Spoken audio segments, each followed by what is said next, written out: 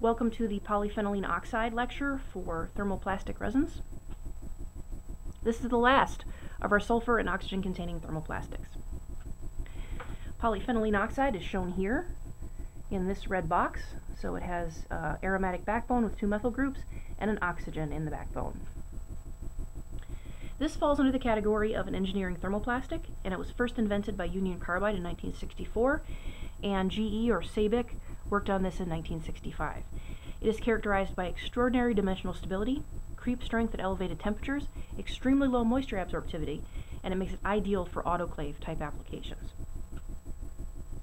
This is how you make PPO.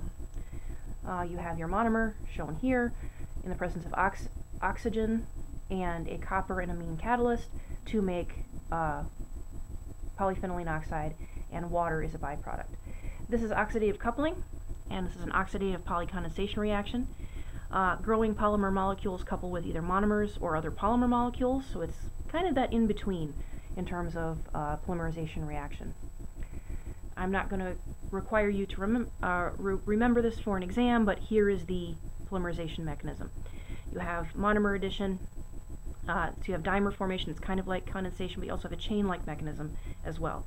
And you have these quinone-ketal intermediates that form by the coupling of a polymeric aryl oxy radical. And so this has this kind of weird hybrid type mechanism.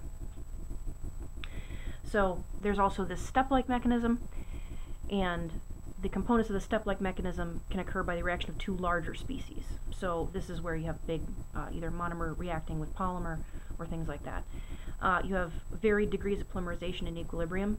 Ketals are converted to polymeric phenols by either intramolecular rearrangement or disproportionation to aryl oxy radicals. And really the reaction condition determine the quality of the final resin product. And the oxygen that's present really kind of determines that final resin. In other words, stoichiometric consumption of oxygen. PPO has a very low specific gravity, and this is the lightest of the engineering thermoplastics, which gives it very favorable specific properties. The mechanical properties overall are lower, but the low density gives it better specific properties. When you're looking at PPO, the tensile strength seems low, but again, you have to take the specific gravity into account. It has high toughness, and this is attributed to the PPO's rigid structure. It has a low temperature transition at negative 116 Celsius, which enhances room temperature toughness. It has excellent dimensional stability, and its null shrinkage is very low. Nice thing about this is a very wide surface temperature range, so negative 170 to 190 Celsius. And that means it can perform in many different climate zones and seasons, so anywhere from Arctic to tropical. It has excellent hydrolytic stability. Its moisture absorptivity is very low over a 24-hour period. It has good electrical insulating properties, and it's good for high voltage insulators. It's one of the only ones that is good for high voltage insulation. It is considered self-extinguishing, but it's just above that FAA limit. So its limiting oxygen index is 30, and the minimum for FAA purposes is 28. It's only marginally better than that minimum FAA number. This is a very low volume consumption. It's because it's very expensive. Noryl is a blend of polystyrene and PPO, which makes it more cost effective.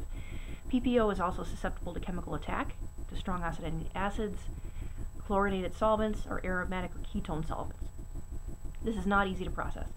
Processing temperatures are above 310, and organic colorants cannot handle these surface temperatures. So the only color that PPO comes in is black. It also has poor arc resistance.